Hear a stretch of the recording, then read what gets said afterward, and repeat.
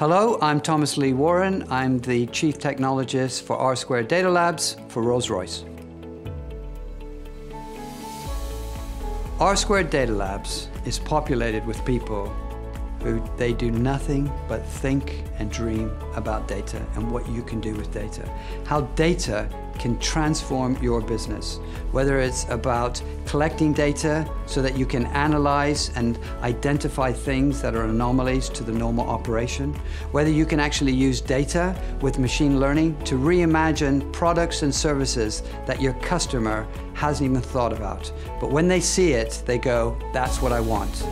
And that's what's at the core of who we are in R² Data Labs. It's all about the data and the power that data provides to a business. Rolls-Royce has actually been at the forefront of advanced analytics and data engineering for about the last 30 years.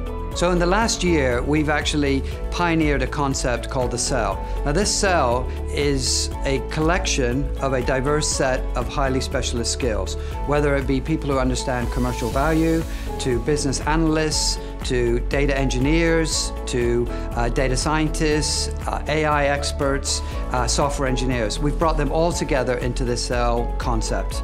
Now that cell concept, after speaking to the customer and understanding exactly what the customer needs to derive the value, it continues to work together as one complete unit all the way until that value is delivered into the marketplace.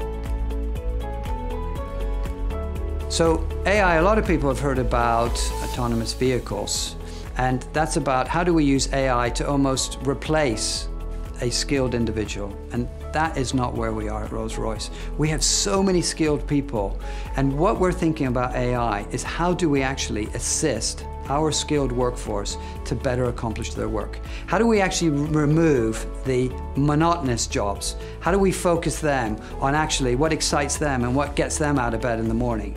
There's just so many ways that we think AI is going to help. How do we make all of the engines that we build perform in the most optimum way? How do we make them as noiseless as possible? And that's all about how do we use AI in the design, in the manufacturing, and in the after-sales phases of our business.